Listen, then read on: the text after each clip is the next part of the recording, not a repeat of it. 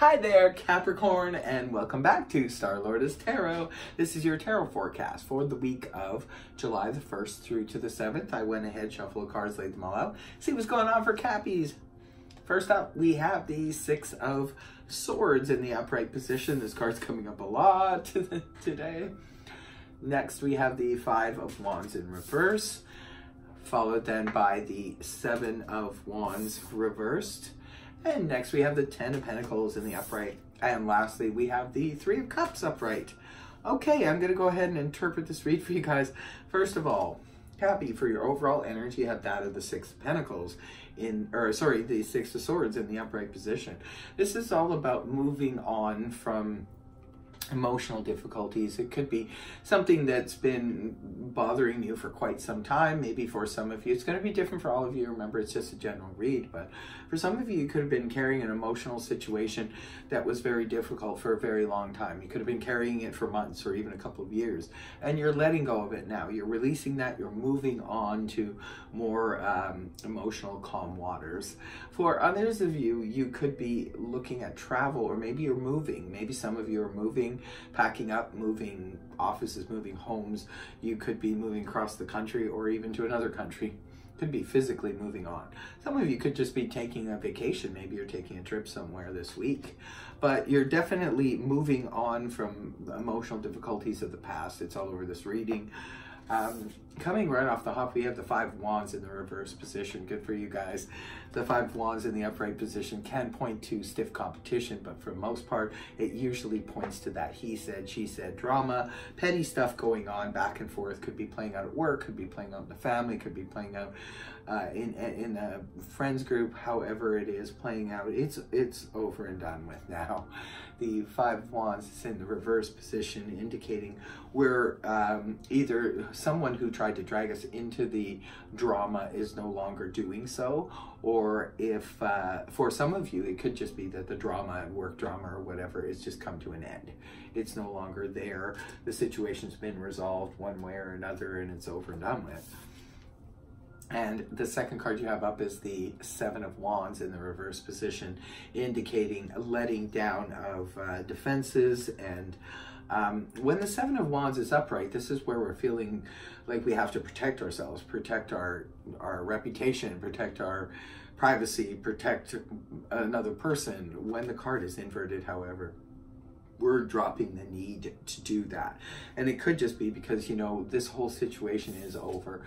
It's done and dusted now. You're moving on from it, and there's no longer a need for you to be so on the defense. Sometimes life will require us to be in the Seven of Wands energy in the upright position, because people are around us are sort of throwing stones, kind of metaphorically, of course. Hopefully they're not literally throwing stones at you. But this is where we no longer feel that we have to be so, you know, on the defense, just waiting for that other shoe to drop.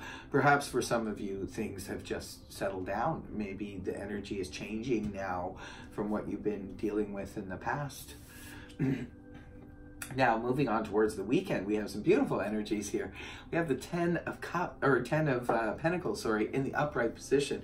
Ten of Pentacles in the upright, this can represent perhaps extra finances or extra security or extra something coming your way this week, Capricorn. Maybe there's an inheritance for some of you. The Ten of Pentacles can sometimes point to inheritance. It can also sometimes point to where, say, someone in the family has just gotten a raise. It could be a spouse, could be an adult child that lives in the home. Maybe they got a job and they are able to actually contribute on the financial front or the material front. Or it could be that you end up getting some material good that's worth a lot of money. Like there's something that's an upgrade. It could be you yourself maybe getting a pay raise or an extra bonus, something that you didn't expect. But it's something that makes like the whole family kind of happy, and it could even point to some stability for some of you.